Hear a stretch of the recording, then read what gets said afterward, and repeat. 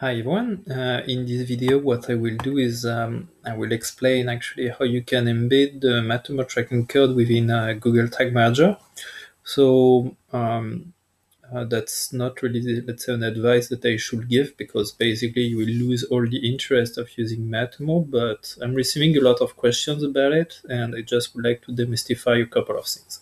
So let's imagine that you have a website, right? On this website, there's no container yet, and I would like to set Google Tag Manager on it. So what I will do is that I will get the tracking code of Google Tag Manager, which is up here, and I will just basically copy it, and paste it within my head as like most of the container, right? So now Google Tag Manager is installed here, and I would like to collect the information through Matomo Analytics. So what I will do is I will go over here as within any other solution, and I will just keep my tracking code, which is, if I go down the page, and if I go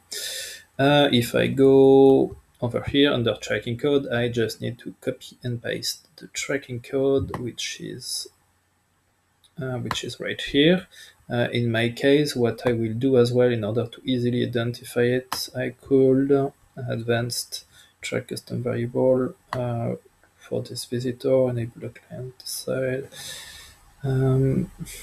Yeah, I could basically maybe use track custom variable for this visitor. I will give it a funny name, like funny, and value, which is yes. Can I choose it? Yes. Okay. So here, let's say that I'm copying this tracking code, and let's now embed it within Google Tag Manager. So for this, I need to create a new tag. This tag will be, of course, the Matomo tag. What you can see here is that you cannot see the Matomo tracking code template, and the reason is that, well, of course, Google need to accept it, and in order to accept it, I guess that either the Matomo's team or either any user need to raise their hand and say, hey, please, could you add the template of Matomo within it?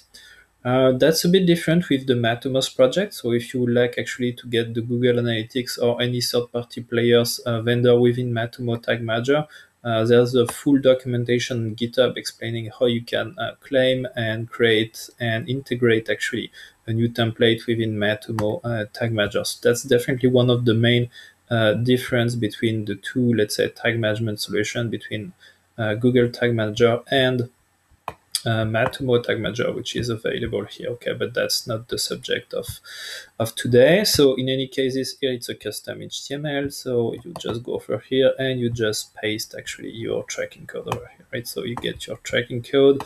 I can just remove this part and remove this part as well. And okay, and as all the tracking code, you can just decide where it will be fired. So in my case, that's going to be on all pages. I just save it, and I just need actually to either preview or either submit. So let's go for preview. And okay, so okay, so now I'm on the preview mode, and if I look at it, what I will see is that it's okay. So I got the Matomo tracking code, which has been fired once. Yep. If I look at the information, I should see